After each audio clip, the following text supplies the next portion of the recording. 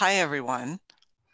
Welcome to our final Dreamcourse talk of the semester. We're delighted to have Professor Paul Edwards visiting us today.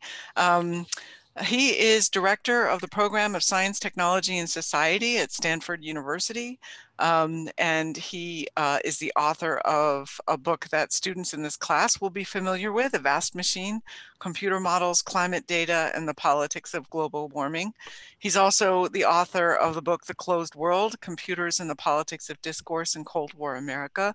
And he is currently serving as one of the lead authors for the 6th assessment report of the Intergovernmental Panel on Climate Change.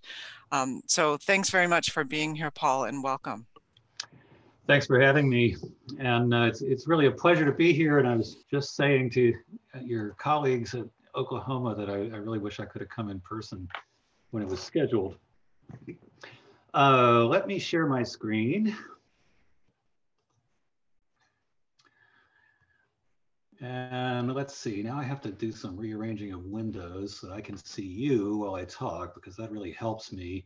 And actually, if a few of you students would not mind turning on your video, that would help me too.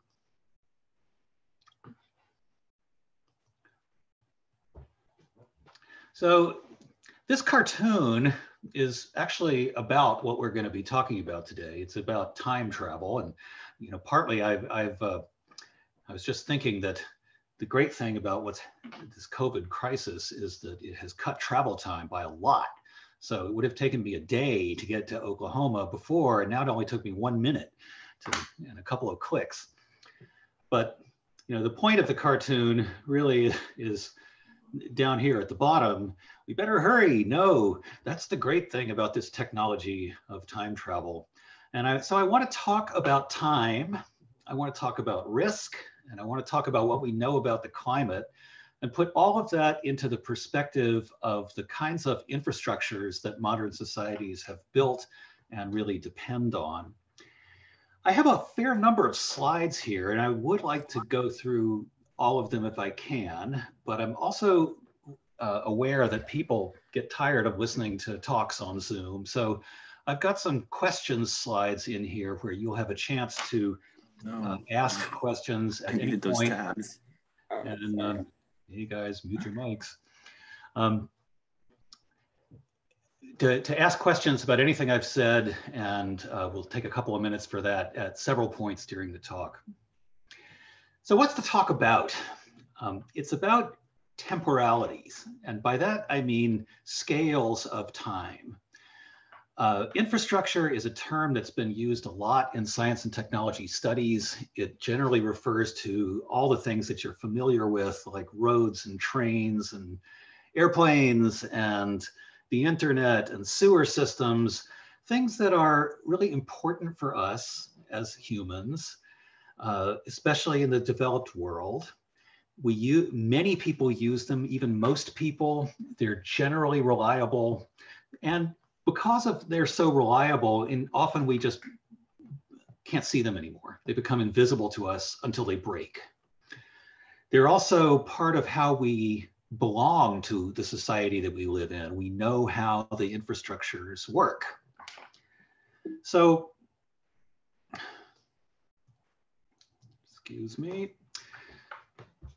So I'm going to talk about two kinds of risk: the acute risks of punctual events, so like accidents, earthquakes, and fires. But mainly I'm going to be talking about chronic risks, like the risk of climate change, that build up gradually over time.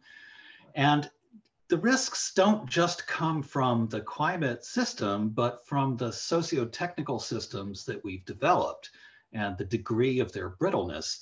And we're actually witnessing that right now with the COVID crisis. That's a relatively punctual event. It won't last very long, a year or two at the most, probably, before we get a vaccine. Maybe it'll be worse than that, but it's very bad. But it's also of a relatively short duration. And even so, it's caused a dramatic disruption of the infrastructures that we live in, particularly the economic system. With respect to the climate system, we're highly vulnerable to new kinds of normals that are emerging. So here's the plan for the talk.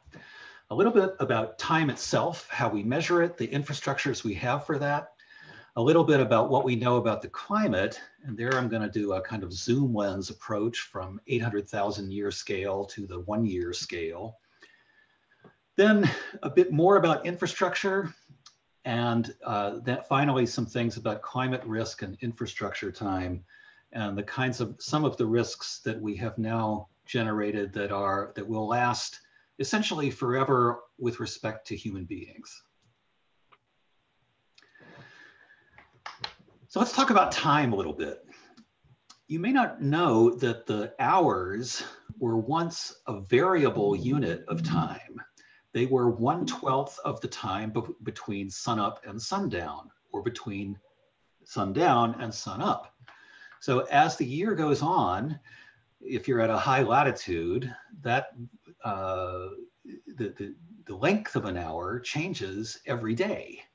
So if you look at a sundial, it's, during the summer, when the daylight period lasts longer, the hours also last longer. And during the winter, when there's much less light, they are much shorter. And this made a lot of sense for societies that were driven by the sun, where agriculture was the main activity. And in the summer, you would be doing a lot of work. And in the winter, you would mostly be trying to survive in the cold. So in that system, time was measured by solar time, and the moment of noon was the moment when the sun crossed the zenith, the top of the apex of the sky.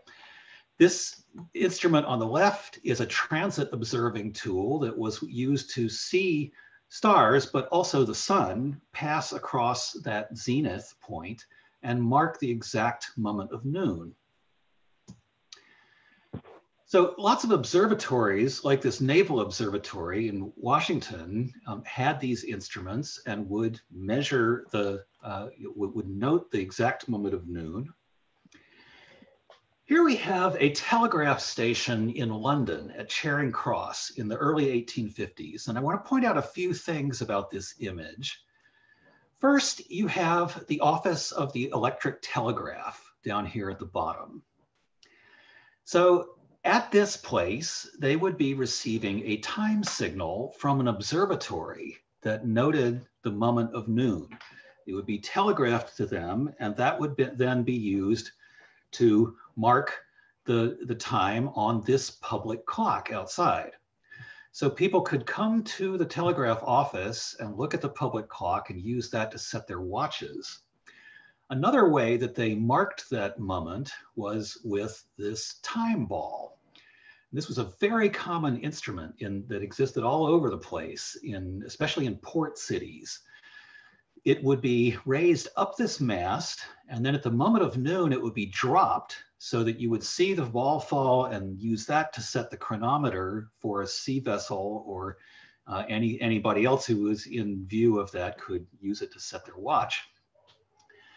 So solar time was time in this period, but clocks had changed the structure of time so that hours were now a single unit and did not vary across the course of the day. But the moment of noon was still relative to local solar time. And what you see here is a chart of Europe with Dresden at the center. So when it's noon in Dresden, what time is it in Leipzig? Well, it's 6 minutes of noon. In London, it's 5 minutes before 1, and so on. So time depended still on marking that moment of noon and receiving a telegraph signal from the observatory that told you what it was. But the observatory would be on, the observatory you would use locally would be the one that was on a time band north or south of you and not east or west of you. So this system went on for quite a while, but it was very problematic for people such as observers of the atmosphere and other meteorological phenomena, like the aurora that you see behind me in this virtual background. So when people were trying to measure the atmosphere or the aurora at that time, they used measurements that were all taken at the same local solar time. That word should be at in that sentence. But Cleveland Abbey, who was the head of the US Weather Service in 1870s, was trying to do an experiment where he would get simultaneous observations of the aurora. And due to this problem that everybody was using a different time scale, the aurora happens quickly. It's not a hours long phenomenon. It's a few minutes or maybe more.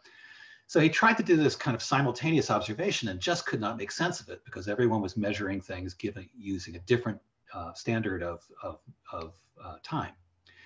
So he began to push for the measurements taken at the same moment on a sort of universal system. And the railroads were also beginning to do that around this time because they covered large distances from east to west, and they therefore needed to have measurements of signals for simultaneous time so that trains, which ran on a single track at that point, going both directions, so that these trains would not run into each other. Everyone needed to know exactly what time it was relative to every other train, and that implied a universal system. So the Weather Service and the railroads in this country teamed up to bring us standard time, the kind of time that we live with today. And when this happened, you can see here, by the way, I mean, this is the Transcontinental Railroad down at the bottom, and you can see the telegraph line running along it. The telegraph lines were always laid next to the railroad because A, the railroads needed them, and B, they already controlled the right-of-way so they could build them. So they used the telegraph system to telegraph time signals and other information to people up or down the line. When railroad time became a standard, it was mocked in the press. Here, people will have to marry by railroad time, die by railroad time, preach by railroad time, banks open and close by railroad time, and so on. But that is, in fact, the world we live in today. And you can see here at the Meteorological US Weather Service in 1880, many telegraph wires coming out of the building used to telegraph all kinds of weather information to other weather stations. With respect to meteorology, the introduction of daylight saving time was another confusing thing because at the time it was introduced in 1917 in the UK, there was a long period when the observers were kind of not understanding what was going on, and some of them were using daylight saving time and some of them were not. And the part of what that meant was that observations that depended on simultaneous time just got completely screwed up for about a 4-month period there until they really understood the standardization system. So here's what things look like today. You all know about time zones. I'm out here on the West Coast and you're in the central time zone. But if you look at this map, you see that, of course, only in the middle of a time zone or at some arbitrary point in the time zone is it actually solar noon. So all of these white marks here, very narrow bands, are the places where in a given time zone, it's actually corresponds to solar time. And otherwise, you're either ahead or behind. China is quite strange because it only uses one time zone and it's got an enormous east-west dimension. And so people there are all using the same time, but people here, way out here in the western part of China are really on a completely different solar schedule than people in the eastern part. So before I move on to my next segment here, anybody have questions about time?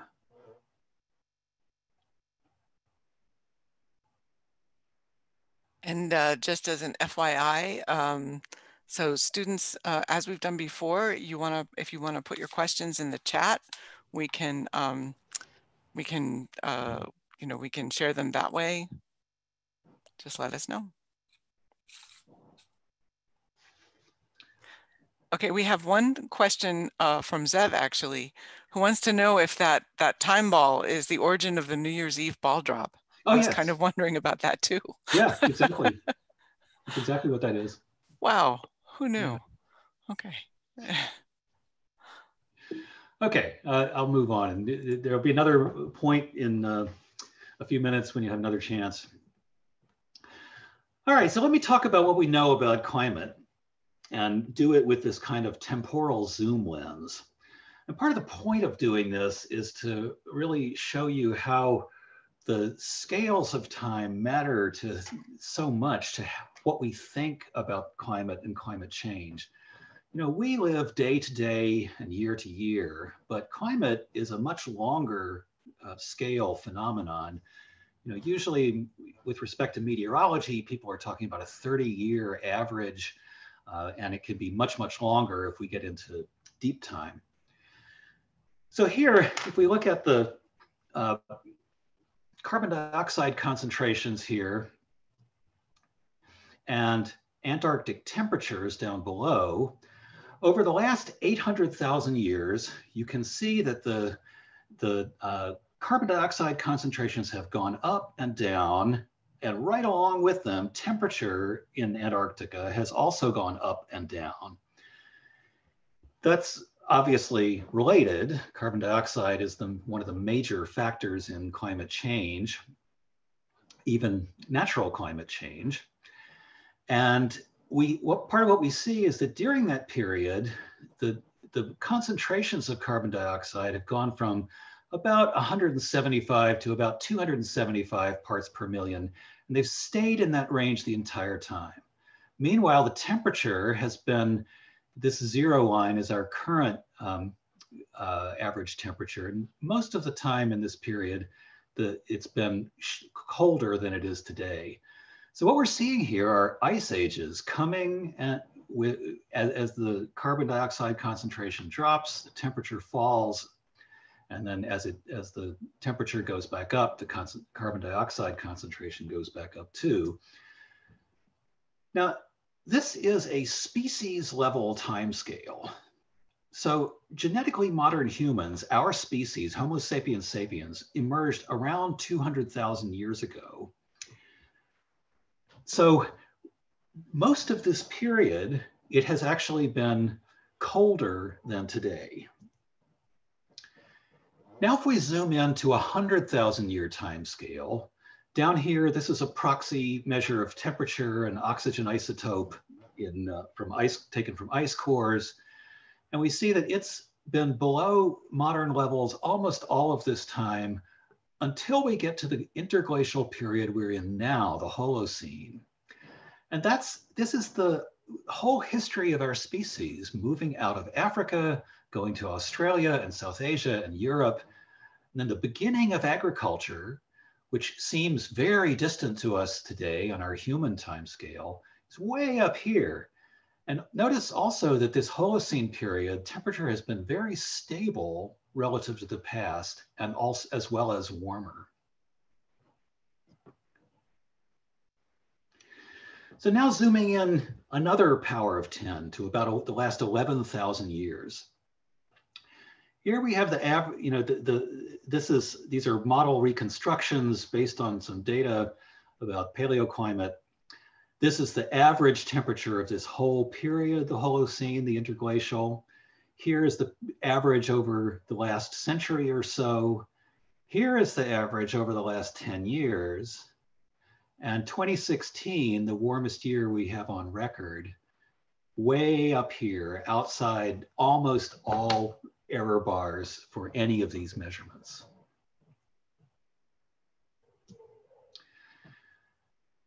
If we zoom in again, another power of 10 to the last 2,000 years, last 1,000 here, we see that there were two periods of change, the so-called medieval warm period around AD 1000 or 1100, and then the little ice age in the 17th century and 18th century.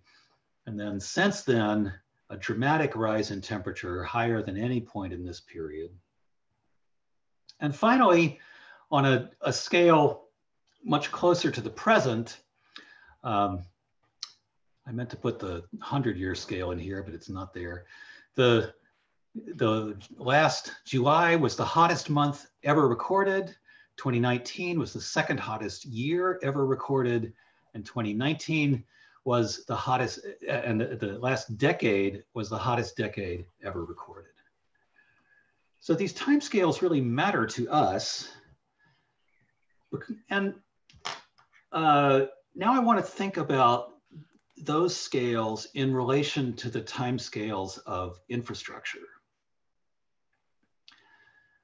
So this concept comes from Stuart Brand's book, The Long Now. It's a fascinating idea. One of the things you may not have noticed at the beginning when I put up the date, I put an extra 0 in front of it. This is Brand's way of thinking about the sort of present we really need to imagine as being much longer than a century or even a millennium, but out to 20,000 years. That's the length of time between, so 10,000 years is the length of time between the dawn of agriculture and the present.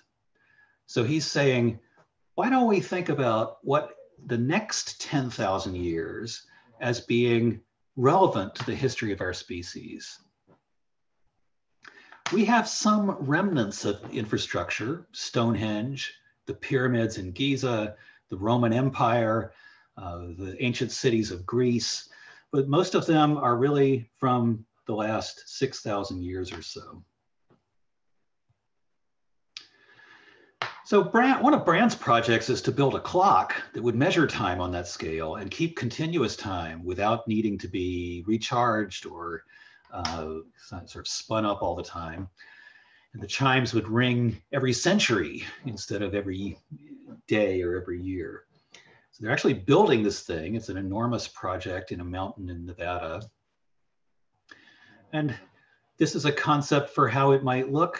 Here's today's date as we might express it in Brand's terms, the clock of the long now. And so we have before the Common Era, BC, and after and the Common Era of CE. Now let's relate that to the kinds of infrastructures we're living in today, which really exist on 100-year timescales, century timescales.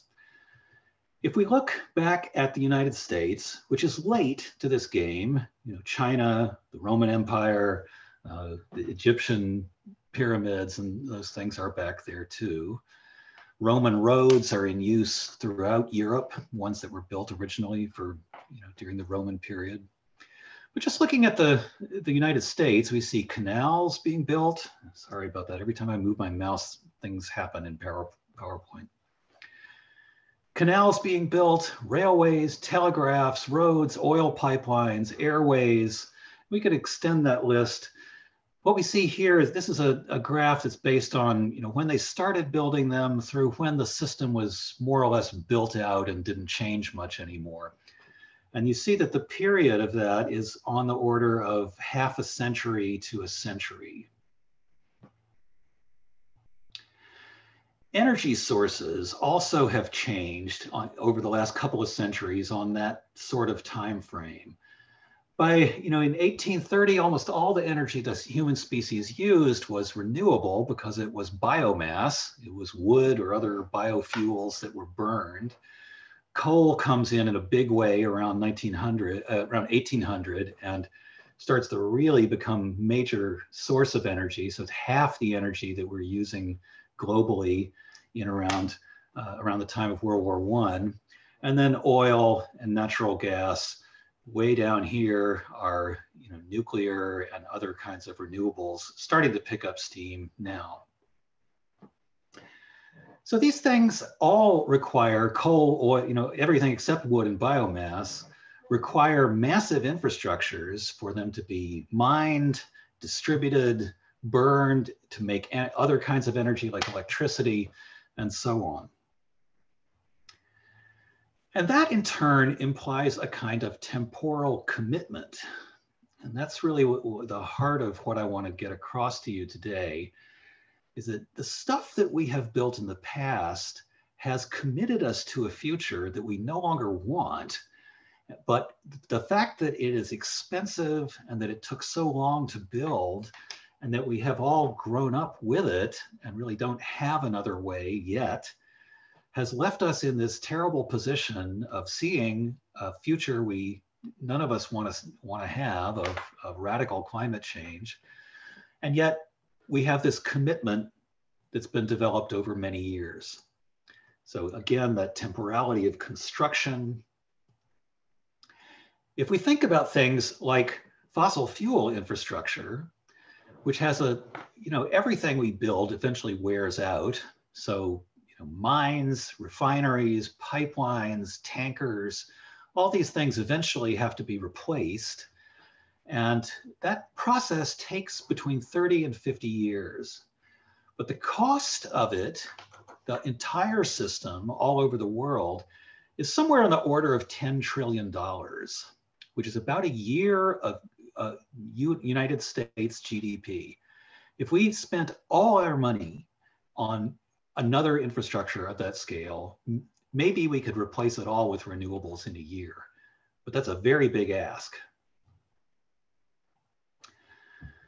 So during this period, the last couple of centuries, when we've been building all that stuff, carbon dioxide has been going into the atmosphere from the fossil fuels that we burn. That concentration has gone from the 250 to 270 parts per million, all the way up to over 410 parts per million today. This really interesting study was done in 2010, where the people who did this asked the question, what would happen if we just stopped today with the infrastructure that we have? But we keep using it, but we don't replace it when it wears out. So we let all the gas-powered cars go, all the power plants that burn oil and gas and coal, let them keep going until they're too worn out to use anymore, and then abandon them. And the amazing thing about that is that if we could do that, this was back in 2010, and we've had another 10 years since then, but if we could do that, according to their study, we would have no trouble meeting the temperature targets set out by the IPCC. So the point here is that a lot of the emissions that will happen in the future will come from things that we haven't built yet, or things that we build simply to replace and continue the pattern, to continue following the path that we already laid down. This is an example of that path. We have built freeways, we've built cities designed around freeways. They commit us not only to the lifestyles that we live, but to certain systems of energy supply, to ways of getting around, to a need to travel far from our homes in order to work, and all the other things that go with that. So the next slide I'm going to show is the rising temperature of the planet, but I want you to look at this not just as temperature, but as the output of that infrastructure. So what you are watching here is the development of fossil fuel powered infrastructure all over the world. That's where most of the carbon dioxide comes from. It's the source of our biggest problems. And as you can see, it's getting steadily worse and worse.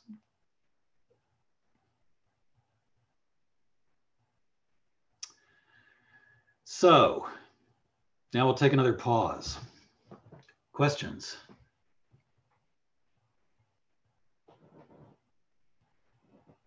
Or comments? I want to give our students a chance to weigh in here. Any questions from them? The GIF we just saw, were those temperature changes relative to the previous year increases of 1, 2, or 3 degrees, or some other baseline? Or They're 5-year moving averages, and the baseline is the 1951 to 1980 average. Okay.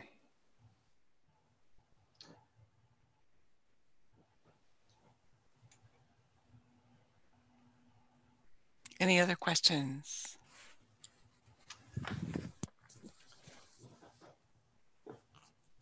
Okay. So now let's look at some of the risks we're facing due to climate change and how they relate to infrastructure time. So these are some possible climate futures. This is a pretty technical graph in a lot of ways. I'm not going to try to explain it deeply, but what you really need to know is that here on the left, we have a very radical path of reducing to 0 carbon emissions by 2030, which would maybe keep us at about 1.5 degrees of warming. We are not on that path. Here is the business as usual path where we just keep on doing what we have been doing for the last 2 centuries and increasing our carbon output at the same rate. And this is a terrifying path because it takes us to 4 degrees centigrade by the end of this century. Here in the middle, where we are actually going right now is somewhere between this in the middle and this on the right. The Paris Climate Agreements committed us to a future in which we will probably exceed 2 degrees centigrade, but maybe keep it below 3. The principle of the Paris Agreement has been that the nations would try to ratchet up their commitments as time goes on. You may not realize this, but the Paris Agreement in 2015 only came into effect this year. So the next cycle is 5 years out from now when we take stock of what has happened in the last 5 years and try to get nations to renew their commitments and add more to them. But we are, if the commitments that have been made so far were carried out exactly as planned, which is extremely unlikely, we might maybe keep things to 2.5 or 3 degrees. What does that really mean? Well, so here's one example. Water moves around the planet with climate. It's, humidity is one of the things that's transferred as the atmosphere moves. And in general, what's likely to happen is that dry places get drier and wet places get wetter. It's not the same everywhere, and you really have to look deep into the modeling to find what's most likely to happen to you. But you may have seen a paper that just came out the last few days about mega droughts that says that the American Southwest, including where I live in California, appears to be entering a period that's like the 2 previous mega droughts in the last 2 millennia. One which caused the vanishing of the Anasazi Indian civilization that lived in Arizona and Utah, and another that happened later that also caused terrible dislocation and starvation for people living in that region then. So if that's true, that's really a serious problem. And it's not just about water, because it's also about fire. And places that have forest but become very dry, like California, are already suffering more fire, faster fire, fire with less ability to come back from it than they did in the past. The opposite problem happens of flooding and serious agricultural disruption can occur when there's too much rain. Here's an event that occurred in 2015. So this is something that's already happened. You see that the temperature is 48 degrees centigrade during this heat wave in the Middle East. But here in Kuwait, the top of the scale is 52 degrees centigrade. And there were areas here where it was 50 degrees centigrade, 122 Fahrenheit. That only lasted a few days, But in the future, modeling anticipates that by 2100, heat waves like that could last 3 weeks, and the high temperatures could be as high as 65 centigrade. That is approaching the temperature of a sauna. You cannot survive that without shelter. So anyone who's trying to work outdoors in those temperatures, that just will not be on during that period. It's questionable whether regions like that would be inhabitable at all if heat like that becomes common.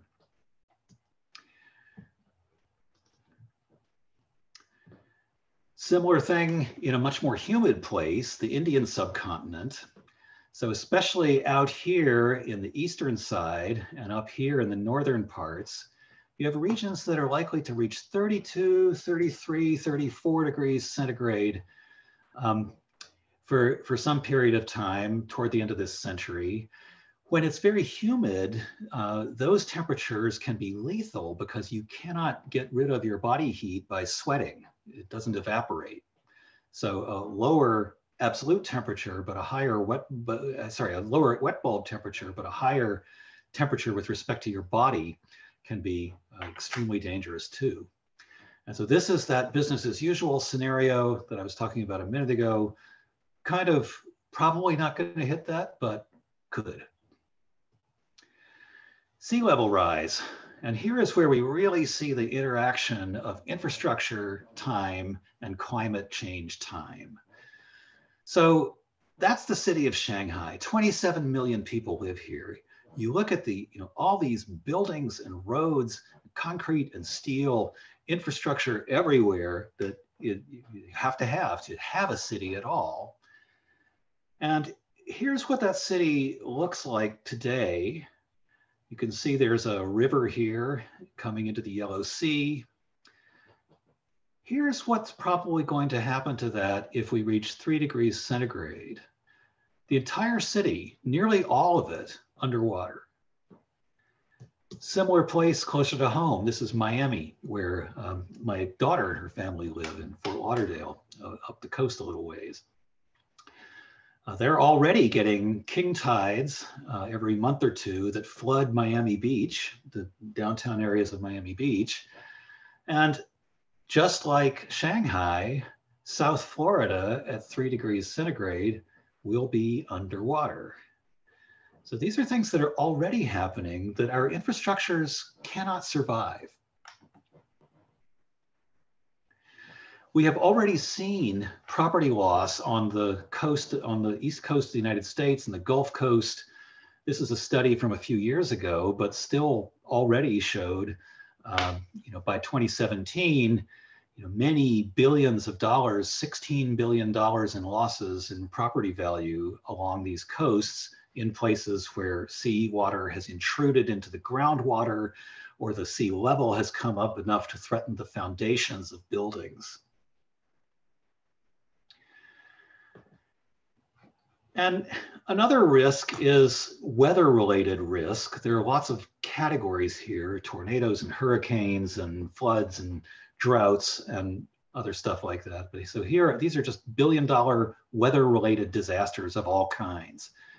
And you can see that, of course, they vary year to year, but over time, there's obviously a growing trend, and these values are adjusted for inflation. So this is not, this is not what it cost back in 1990. It's what it would cost today if you were to have to deal with the same problem. So last chance for questions, and then I've just got a little bit more, and I'll stop, and we can talk more then. Are there any questions on this segment or anything else? I have a question I should have asked at the previous segment, probably, but I was wondering if we expect to see any appreciable difference in greenhouse gas emissions due to our changes in activity because of the coronavirus. Yeah, I just was looking at a paper about that today, and the current estimate is it's about 8% lower this year already than it was in previous years, and it may dip even more as time goes on. But one of the interesting things about that is that a lot of what that means is that individuals are traveling less, so we're doing a lot less driving than we were. There's some other things that have come down, manufacturing and so on, but it's still only 8%. That's because we have so many things like heating and cooling that don't stop when people are working at home. We need electricity even for this Zoom meeting. So part of what that is telling us is that even a really radical change in patterns of use, like the one that we're experiencing now, is not nearly enough. We need to be at zero, and actually below zero. We need to be sucking it out of the atmosphere to avoid the worst effects of climate change. But even in this crisis right now, we're only seeing about an 8% reduction. I only ask because I'm trying to optimistically see some fortuitous incidental benefits of the pandemic. I was wondering, as a bit of a follow-up question, when was the last time we saw any decrease in the amount of greenhouse gas emissions? Is this an opportunity for us, even the small 8% decrease? Well, we saw a kind of a flattening of the curve for a few years, from about 2015 to 2017 or 2018, and then that started going back up again. So we have not seen a global actual dip in carbon output, and this year might be the first year we see that. And different countries have different patterns, but in general, we have not seen a serious reduction. I mean, one of the opportunities we have right now, and I think this is really, really important, especially with respect to politics, is to come back from this with the knowledge that, we depended on science and modeling to find out things about the COVID crisis that really helped a lot of people survive. We have science and modeling about the climate crisis that is telling us what we need to do to survive, and we should pay more attention.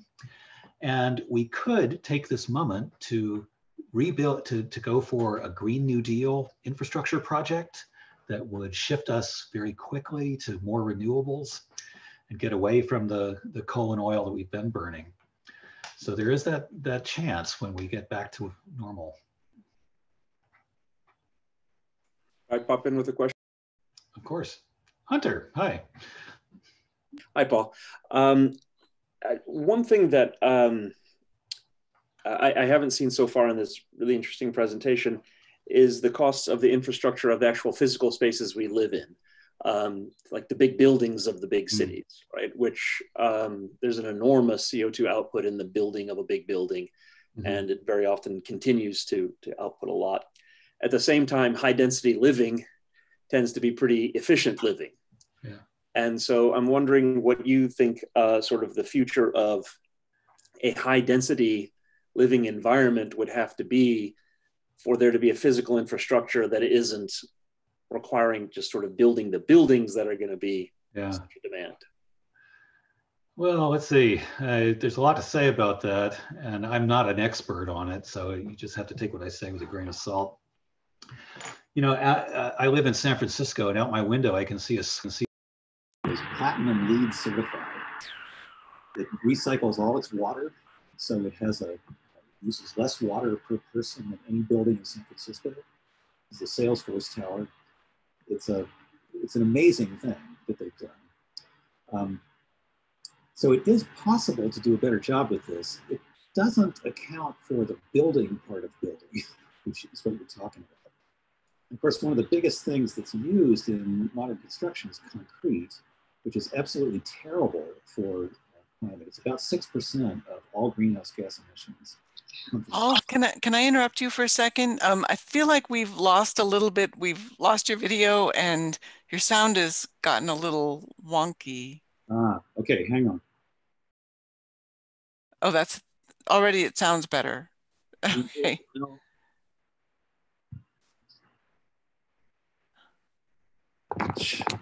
Hang on.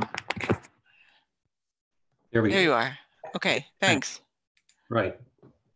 Thanks a lot. Thanks. I didn't notice that. But so I was talking about concrete, which is about 6% of carbon emissions globally. It's terrible because it's a breakdown of calcium carbonate, limestone, to make the make the material for concrete, and the carbon is released into the atmosphere when you do that. But a great hopeful thing I've seen recently is that some people have developed a biological mode of making concrete that uses organisms to harden almost anything. You can use ground glass or waste products, waste plastic, all kinds of things. And then this biological substrate seals it all together and makes it just as hard and durable as concrete. And it actually absorbs carbon and continues to absorb carbon after it's built. So if that turns out to be scalable, that would be a massively beneficial innovation. We still have steel, which is very energy intensive, but if we could get the concrete problem solved, that would be a really big step. We had another couple of questions from students here. This is from Kenzie, and I'm just going to go ahead and read Kenzie's question, if that's okay. She asks, in your opinion, what is the most effective change we could make to our infrastructure in coastal cities to prevent further property damage and ultimately injury and death?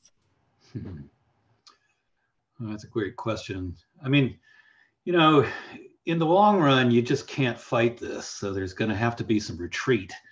And there are now, you know, depressingly, a whole series of conferences about managed retreat from the coastline to you know, try to back away from that and move people elsewhere where they will be able to handle it.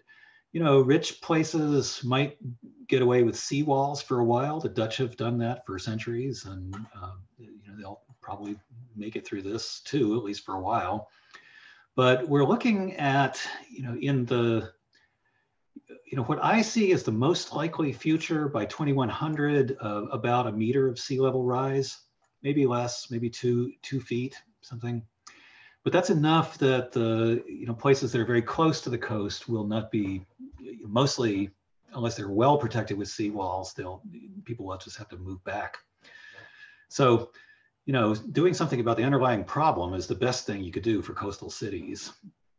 But assuming, and part of the issue is that this is not just a problem of this century, but of many centuries to come.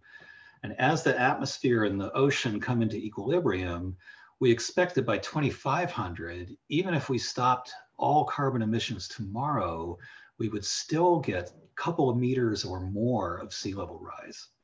So this is just not something we can escape on any kind of human timescale. And then the other question that we had was from Natalie, who was curious to know what makes you say we're likely not to continue down the path of business as usual.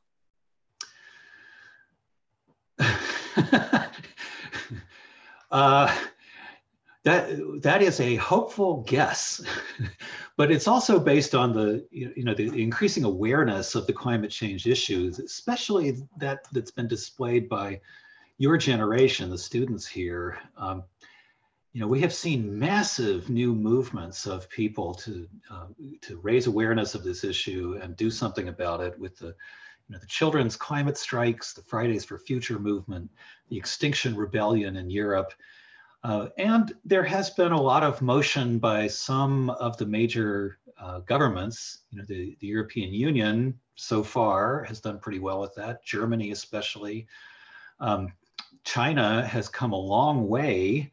It's still on a bad path, but it's, you know, it's on a much better path than it had been on. And the current leaders of China seem to be very serious about that. So, you know, I do have some hope for the future, and I think that as you know, more and more weather-related disasters hit us, the pressure to act seriously and quickly will mount, and that will bend that curve some. Okay, and we have another question. This is from JC. It says, in terms of modeling, it seems that even among some, you know, given some relative uncertainty of predictive models, there's substantial agreement among climate scientists about our future climate. If our infrastructures are ill-equipped to handle these changes, the answer would seem to lie in policy. So where do you think the disconnect lies between the models and the policy, and how do we fix that? Yeah, a big question. It's a great question and a really hard one. And the hard part of it has to do with time. I mean, you know, people are still building hotels on the Miami beachfront. It's crazy to me, but they do it because they can get profits out of it pretty quickly. You know, even with awareness of the threat, you know, they can build a building and pull a lot of profit out of it in the next 20 or 30 years and get away, you know. So I mean, I think not everyone who's building those skyscrapers really accepts that there will be this problem, but some of them do, and some of them are doing it anyway. It's like the pattern that we established a long time ago of building in floodplains in this country. I mean, the entire Mississippi Valley, but especially the Delta area, is built in a place where terrible floods happen, and they happened. What was it? 1 year ago, 2 years ago, massive Mississippi flood. And this is related to the insurance industry. And here's a place where I think policy change could happen very quickly that would have a huge effect. So this is not a thing I have great memory for dates on, but there was a period maybe 15 or 20 years ago when the federal flood insurance program was voted out because of the risk it implies and the fact that the public was then stuck with the damages caused by people building in floodplains. And that only lasted a couple of years because the flood insurance program was so popular. So it's back. Now the federal government insures people in floodplains. If that were out of the picture and private insurance companies had to do this, and they were using catastrophe models that took into account climate change, which they are currently not allowed to do in some states, many states. If that all happened, then perhaps the cost of insurance by itself would begin to drive up, you know, to change property values in a way that reflected the risk. But right now we have this irrational system where we insure people at public expense for risks that really they ought to be taking on their own.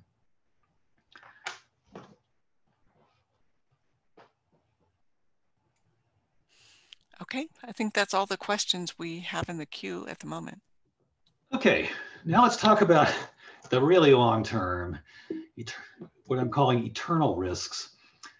Not really eternal, but they're eternal with respect to human timescales. And so here's, you know, the situation where if we manage to stop all greenhouse gas emissions tomorrow, zero emissions here, we would possibly, I mean, this was made in 2013 and the data in it were probably from around 2010 because of the literature lag.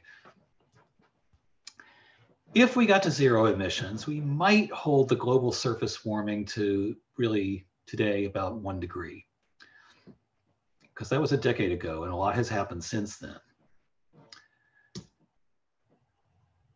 What would happen to those greenhouse gases that were already in the atmosphere? Well, methane oxidizes pretty quickly. We go back to pre-industrial in about 50 years.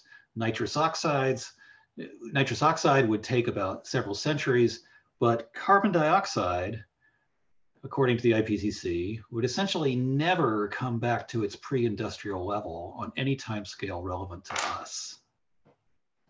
That's why I say even if we stop tomorrow, we can expect sea level rise to continue for centuries. So this is the phenomenon of the Anthropocene. We have messed with the planet on a geological scale, both physically in terms of forces and temporally in terms of time scales. The Anthropocene is a new geological epoch. If you hadn't heard this word, it's often dated to the first atomic bomb test in Alamogordo, New Mexico. This is the first geological era that can be dated to a precise second. 5:29 in the morning. This is the bomb blast going off in Alamogordo in 1945. Why that as a marker? because the radiation from that test, the radioactive debris, is still around and will be for millennia. All the other atomic testing that took place in the atmosphere left a layer of fallout radioactive debris all over the world that will still be detectable in thousands or even millions of years. So from a geological perspective, if you were a future geologist, say in 10 or 100,000 years, digging down through the layers, you could mark that moment in time in the layers of rock below you. I'm going to talk about a couple other things that are coming up, because it's not just climate change, it's other things we're doing to places we're sort of going past the limits of what the planet can support. One of them is phosphorus. So phosphorus is one ingredient of fertilizer. It's an element without which plants cannot photosynthesize. So it's at the base of our food chain. And because it's an element, we can't synthesize it. So the phosphorus we have is all the phosphorus we get. We have been digging it up and using it in artificial fertilizer. We've been doing it for a long time with guano, natural fertilizer that's found in places where birds do a lot of pooping. There's also much older fossil phosphorus from previous eras buried in the rocks, and we have been mining it. And the thing is, there's a relatively limited amount of phosphorus in the whole planet. And what we tend to do with it is mine it up, spray it on crops or on the soil. They use it to make more food. And then the phosphorus is washed away, much of it, by rain. It goes into the rivers and into the oceans. And then on a human timescale, it is gone for good. You cannot get it back. So as we begin to mine out the last economically possible phosphorus deposits, which is a date we're coming up on, here projected for 2033, but there's a lot of uncertainty around that. That will become more and more expensive, and eventually we will exhaust all of it. And we can still farm without artificial fertilizers, but the production levels will be much lower and it'll be more expensive. Nuclear waste. Now here we get into a truly eternal kind of risk, because we generate colossal amounts of this stuff every year. We still do not have a long-term waste disposal option for the United States. And these things, the radioactive wastes we're producing, last a long, long time. So 100 years, 1,000 years, 10,000 years, 100,000 years, even 1,000,000 years for some of these things, in which they would still be relatively risky. So that stuff, we will find ways to bury it somewhere. But what do we do about the future? Civilizations coming behind us, we're a brief blip in time relative to the Romans or the Egyptians or the Babylonian civilizations of the past. What will the future Romans or Egyptians or Babylonians find? And will they even know that we have left this stuff behind? The world is not always going to look like it does now. So people have been thinking for a while about how you mark something dangerous for a future civilization that maybe cannot read your language, cannot read at all, has no, has a whole different way of communicating. And so there have been, over a long period, these kind of contests. This is a famous one known as the spike field, where you would just put these scary looking spikes all over the area around a radioactive waste, or diagrams like this that show, people with faces that look frightened or disgusted, and say to some future civilization that you should not drill here before AD 12,000, 10,000 years from now.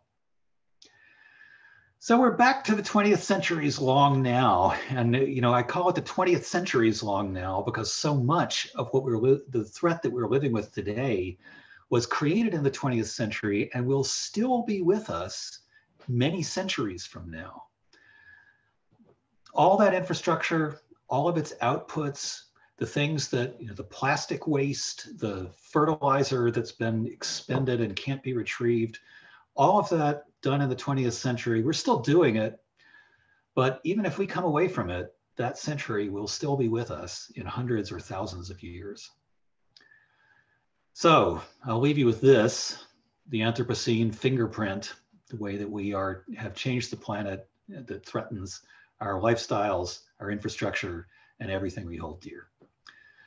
So I'll stop with the screen sharing now, and we can talk a bit more. Happy to answer more questions or take comments of any kind. Objections, anger.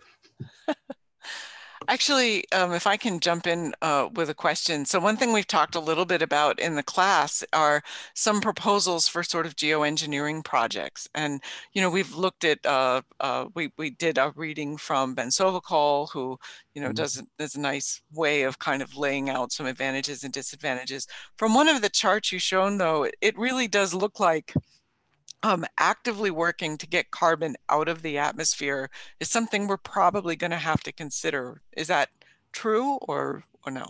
Yeah, no, I think it's absolutely true. And most of the geoengineering schemes that we have would just mask the underlying warming in some way. And when I talk to people who are serious about that sort of policy, they usually say, we would only do this to buy time to really change our infrastructure and bring the carbon output down. But the big danger of it, of course, is that if you can bring the planetary temperature down, and that actually works, of which I'm rather skeptical, you might keep the climate system we have for a while, but you don't change the ocean acidification problem, the other carbon problem, which is already causing huge oxygen dead zones in the sea, acidification that affects shellfish and other sea life. And we depend so much on that it would still be a disaster. Let's see. There was another thing I wanted to say about geoengineering, though. Sucking carbon out of the atmosphere, that's the question. So can we do that? Well, the answer is yes. And we have done it. There are existing places where it's been done as part of drilling for oil, and places where it's been done to store carbon scrubbed out of power plant exhaust.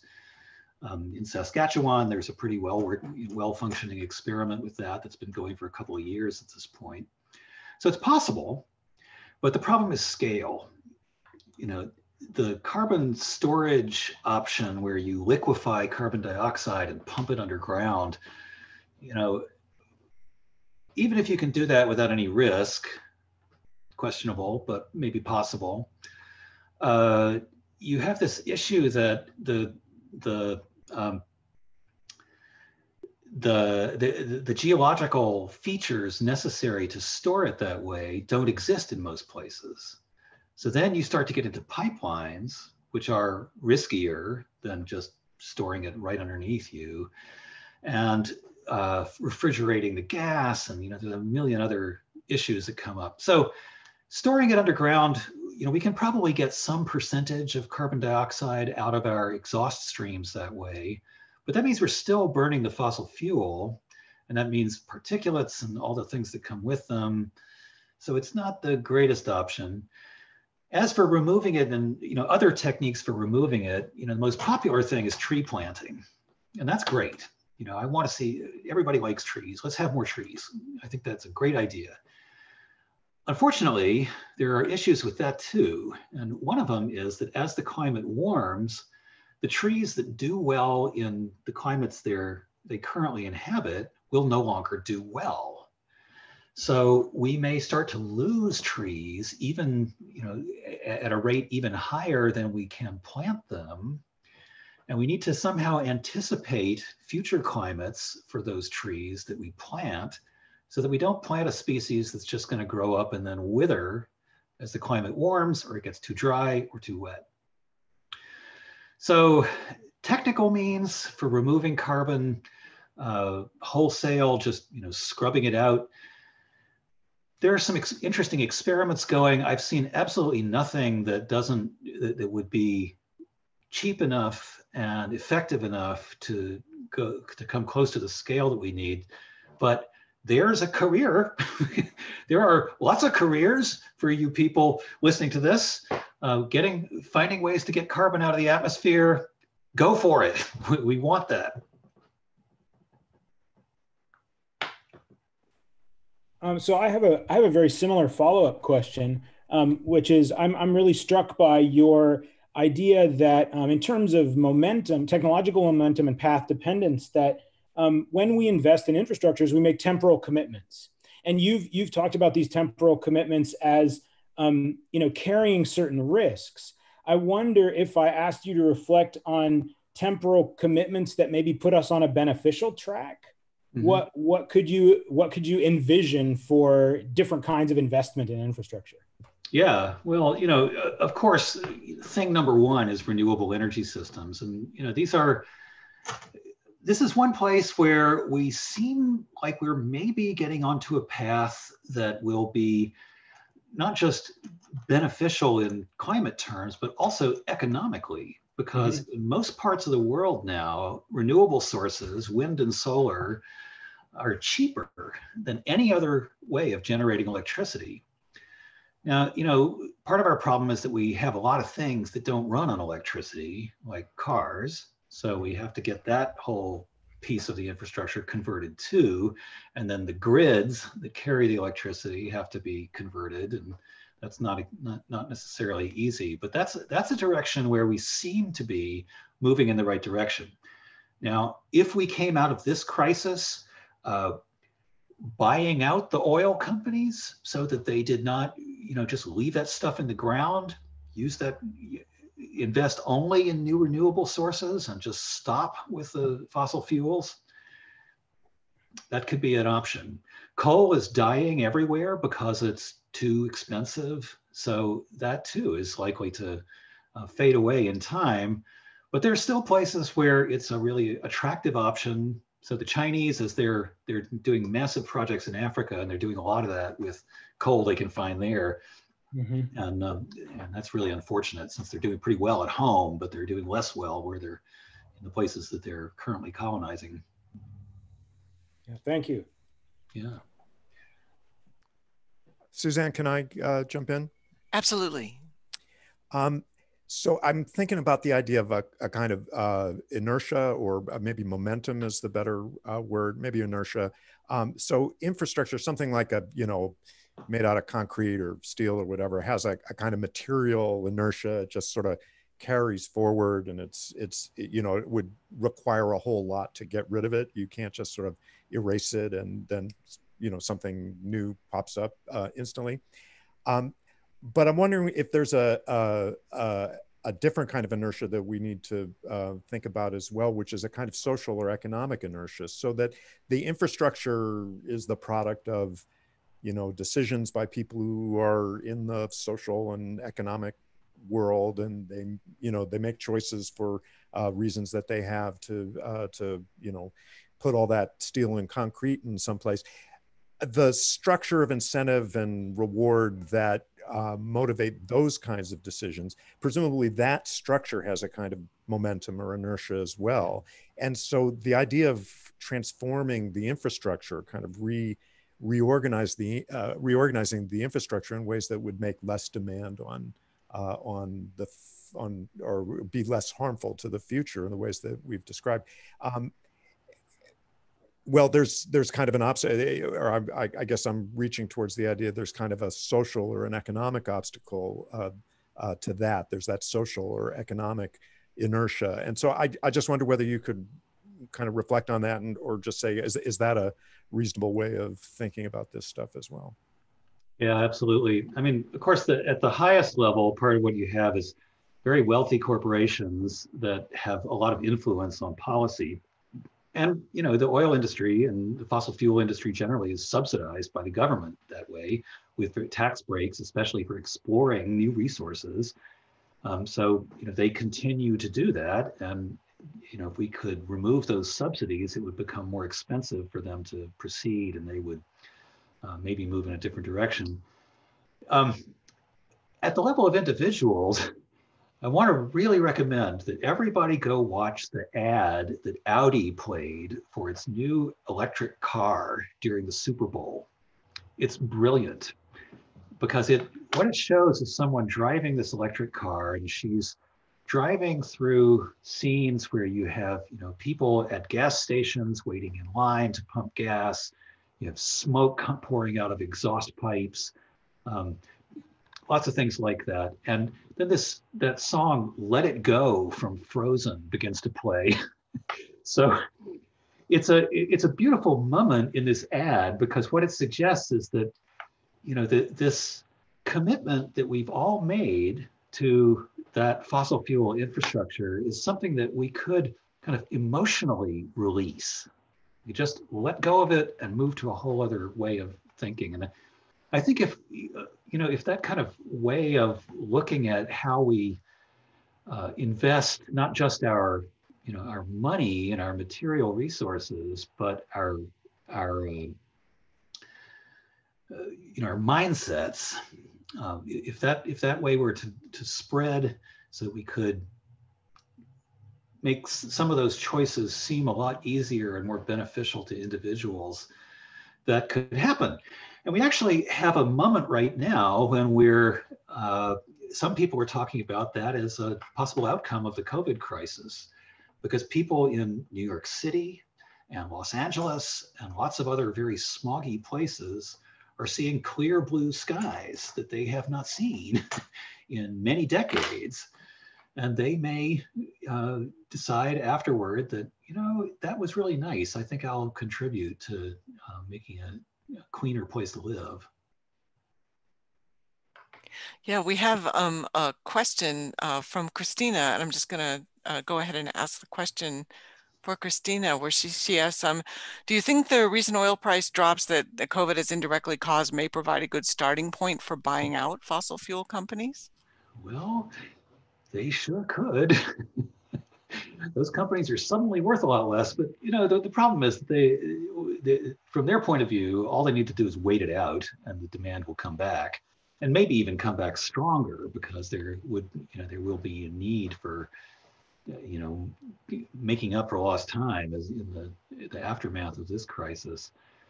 But it's certainly a moment when we could see some oil companies fail, and not just let's move on. Let's move to other things. So I think I see a lot of Twitter traffic about this. I don't know if there's a lot of political traffic, and there's certainly not a lot of political traction at this very moment. But if if things go the way I hope they will in January next year, maybe we'll be on a different path and we can start to move in that direction. Oh, we have a follow-up now from Nishit, and this will be our last question. He asks, would it be wise for the Fed to bail out the companies to prevent the economic shock, or can the transition to renewables be quick enough to prevent the shock? Ooh. Well, look, we're still going to be burning oil. There's no question about that. Part of what I've been talking about is the time scale for changing over to other systems is just too long for us to just suddenly do without. So should the Fed do that? I don't know. That's not, I plead incompetence. I don't know how to answer that. We need to have a functioning economy to go anywhere after this is over. And we're already looking at some major disasters.